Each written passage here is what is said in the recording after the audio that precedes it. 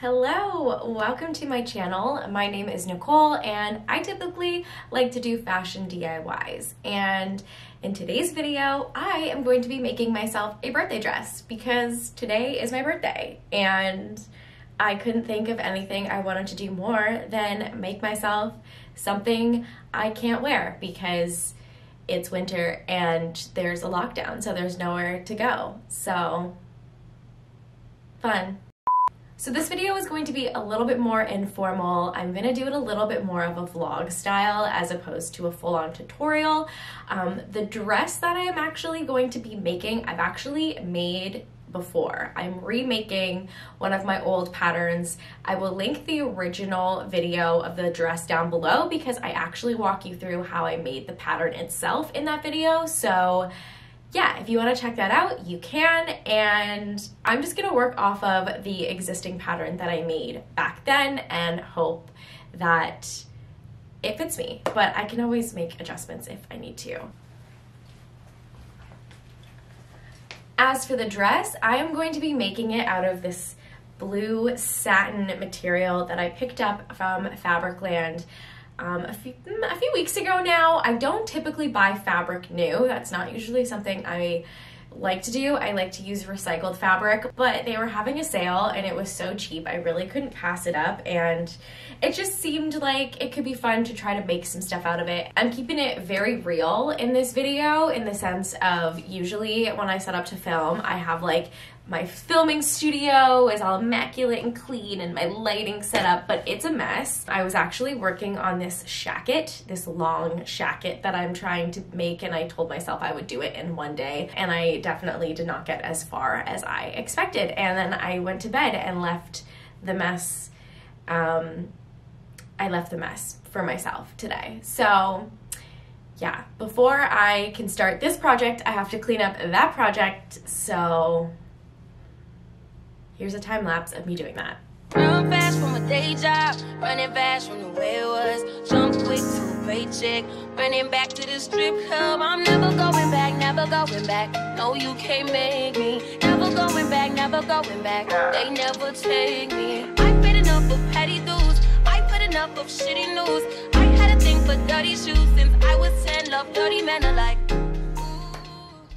So now that my space is cleaner, I am ready to start. So now I just need to find my pattern, and I keep my patterns in here. This is just one of those, like, you know, these things.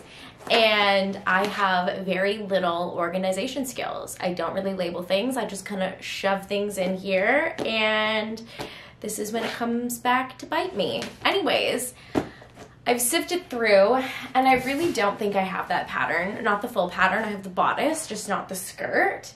But I have another dress that I've made and I have a skirt pattern made from that. So I'm going to be using that. But my cat kind of got to it at one point, and this is currently what the front of the skirt looks like. So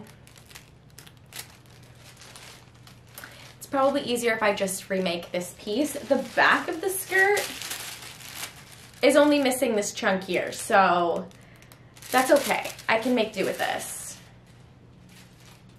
And I also thought that with the skirt, maybe it will be better if I line it. That way the zipper is completely hidden and you're not going to see any type of seam at the back, which I don't want to see any type of like waist situation. I have all these ideas, and then it's like construction wise, I'm like, how does that actually work? And I spend like hours trying to figure it out. And that's pretty much the stuff I edit out, which I'm not editing out this time. So I'm sorry. So I know I said that I was going to be redrawing the skirt pattern, but when there is a will, there is a way. And I have decided to just tape this back together enough that it's usable, not perfect. But now that my pattern is all taped and ready to go, I need to iron my lining fabric. I also made sure to adjust the temperature on my iron so I wouldn't damage the fabric. Then I laid out my lining and skirt pattern. I'm only lining the skirt part of my dress. I cut the skirt front on the fold and cut 2 of the skirt backs. Once I cut out my lining, I moved on to my blue satin fabric. Okay, so now I am about to cut out my satin fabric, and I am kind of thinking about the length and what length do I want this dress to be. I am now 29 years old, so I have to be conscious of the length of things, you know? I just want to be slightly modest. So I followed the pattern for the lining, which the lining should always be a couple inches shorter than the self fabric. So I am actually going to just manually add about 2 inches to the bottom of this just to give it a little bit more length. And I can always make it shorter later on if I find it's too long or it's an awkward length, but having a little bit of wiggle room sets my mind at ease. So I'm going to pin this and cut it out. I would send love 30 men alike. Ooh, better day than yesterday. Okay, so my pieces are cut out. I have a bodice front, skirt front, and 2 skirt back pieces. It is a backless dress, so there is no bodice for the back. Before I take my pattern pieces off, I am going to make the clippings where my darts should be. I'm just gonna use my scissors to go through and clip the fabric. Okay, to transfer my dart, I don't really know. There's so many different ways you can do this, but the way I am going to do it is by taking a hand needle. I'm gonna take some white thread and thread my needle. I'm going to take the point of my dart here and just thread this through. And obviously you wanna make sure there's a tail sticking out. And I'm just going to clip it on this side. And now I'm gonna take my pattern piece off. So now it's on both sides, and I'll just open it up and give that a little trim on the inside to cut it and separate it. So now it's 2 separate things. And I'm gonna repeat that for all the other pieces. Also, today's choice of TV is Family Guy. So next step is going to be to serge all of the raw edges. This isn't necessarily something you have to do, especially if you're lining it, since you won't have any exposed edges, especially with the skirt, but it's my special birthday dress and I'm going to serge every piece of it.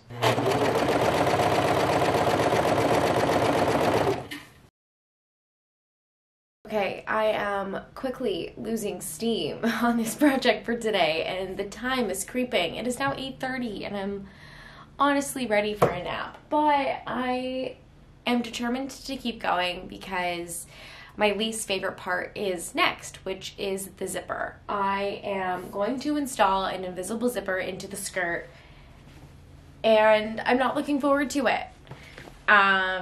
So I have made all my darts, ironed everything, and attached my 2 side skirts to the front skirt. So the next step is going to be the zipper. I'm going to start with sewing the back, and I'm going to sew the part that the zipper is not going to be in. Wow, you can tell I'm getting tired, eh? Oh, okay, wish me luck. Okay, so don't mind my ground setup here, but I am just now pressing open my seams that I had just sewn and press the part that I didn't sew, the same seam allowance, so I could use this as a guide when sewing my zipper. My zipper is about 9 inches in length and I pinned it right sides together on the seam allowance that I had pressed and then sewed as close to the zipper teeth that I possibly could. Okay, this is what the skirt looks like so far. I do have to finish the zipper in the back. It's not like flush and perfect, but we'll get there. But yeah, this is what the skirt looks like so far. I still have to do the lining. This is without the lining. I have to sew the lining in. I have my lining almost fully sewn. I haven't attached it, but all the darts are sewn and all the seams are pressed open and the side seams are attached. So I think I'm going to put this aside for now, and I'm going to finish the bodice, and to work on the bodice I'm going to need to create the straps, so I should do that now. To make my straps, I am cutting two 1-inch strips that are about 50 inches long, as well as a smaller strip that I will be using for my loops. Then I folded them right sides together, added a few pins to keep them from sliding on me, and used a bobby pin to turn them right side out. Okay, so it is officially Thursday. I started this project on Monday, which was my birthday, and here I am, not done. But that's okay. I always am really bad at time management, and I think it's always gonna take me less time than it actually does. So, hopefully, today I can finish it. I'm trying to remember where I left off. So, I have to attach the lining in the skirt and do the straps, and then attach the bodice to the lining, which is all the same time. Okay, so not that much work. So my original idea for the bodice was to use a binding to finish up the edges, and as you can see here, it looks like crap. This fabric was just really difficult to work with when it came to using a binding. It slid around a lot and it didn't lay flat, so my solution was just to remove it and add a hem. Okay, so this is what it looks like. And then I just did a single folded hem because the inside is serged. This looks so much cleaner than what I had before, so I can now move on to attaching my loops to either side here. Also, my TV show of choice today is The Bachelor. I'm catching up because I missed the episode that aired on Monday, but I'm curious if people out there are watching this season, if they're Bachelor fans. Are you guys into Clayton? How do we feel about him? I did feel like he was super boring on Michelle's season, but so far, episode 1, I mean, I'm not disappointed as him as a bachelor. He's very generic of what they would normally pick, but so far so good. And I'm excited to see the whole season, especially because they come to Toronto, and I think that's going to be so funny. I can't wait to see what they do. But yeah, back to my dress. For the loops, I cut 4 2-inch strips that I will fold in half to be the loops for the straps. Then I pinned it to my bodice and tacked it down to all 4 sides. Okay, the bodice of my top of my dress is complete. How cute. So I still have to attach the straps, but I just think it might get in the way for the next part, which is attaching the skirt to the bodice, which this includes the lining. So that's going to be interesting. So adding a lining is always something that is confusing to me, which is why I dread it. But to start the attaching process, the first thing I'm going to do is find my center on all my pieces by folding them in half and adding a pin to the middle point. Using the center to line up everything, I started with the bodice and the lining, matching the wrong side of the bodice to the right side of the lining. Once that was pinned together, I flipped it over and pinned the skirt to the bodice. Right sides together, matching the middle pin. Okay, excuse the fact that I'm literally in leggings and socks. I'm lazy. Anyways, this is how it's fitting so far. And the back is like this. The only thing that's like, I still have to fix is the lining at the top here. I haven't attached the lining to the zipper, so hopefully once I do, it'll get rid of the fact that the lining is visible and not laying flat. But everything else looks pretty good. This line here is from my leggings. But yeah, so the skirt's lined. I need to hem it. And I need to hem the lining as well. So that'll be the final step after fixing the zipper situation, which I hope will be easy. Anyways, super cute. Oh, what's that? Okay, there's a pucker. I will fix that. To help the lining lay flat, I added an understitch.